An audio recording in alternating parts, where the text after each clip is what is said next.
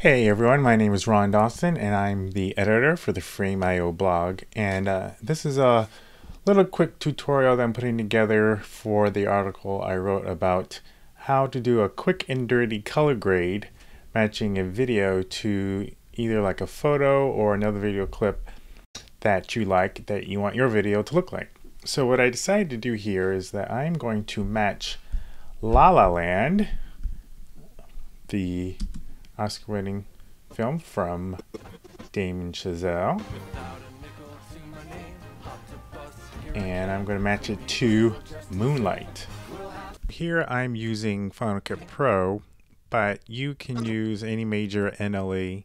I'm going to be using a waveform monitor and specifically going to be using the RGB Parade.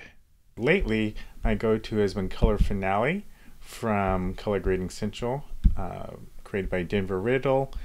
And what I like about it is essentially it's a whole suite of color grading tools built right in Final Cut. So you got vectors, you have LUTs, you have curves, which we're going to be using, and you have color wheels. So we can get rid of the LUT, the vectors, and the color wheels, and we're just going to be working with the curves. So here we have a master curve, we have a red, green, and a blue curve as well. And essentially what we're going to be doing is making the La La Land, let's close this for a quick second, we're going to be making the La La Land RGB Parade look like as close as possible to Moonlight to get that look. Now, do this, since I can't have both of the RGB parades open at the same time, I just took a screenshot of the part of Moonlight that I want to use, and I already have that, and so I'll bring that, actually it's right here, you can see it,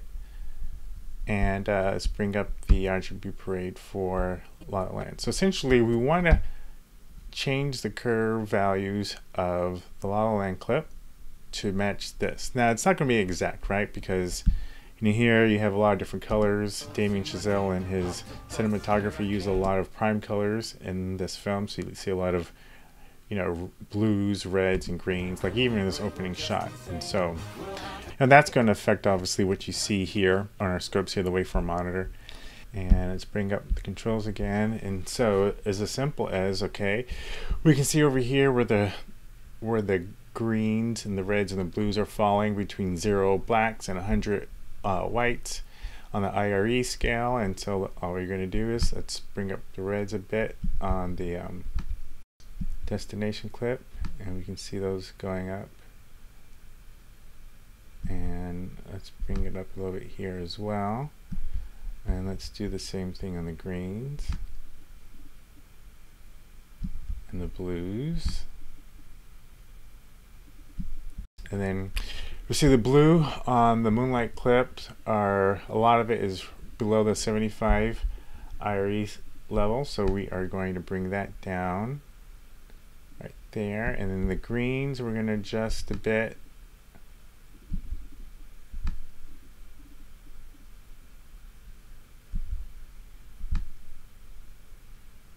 again doing our best to make it look match what we have going on over here. I think we could bring this down a bit more.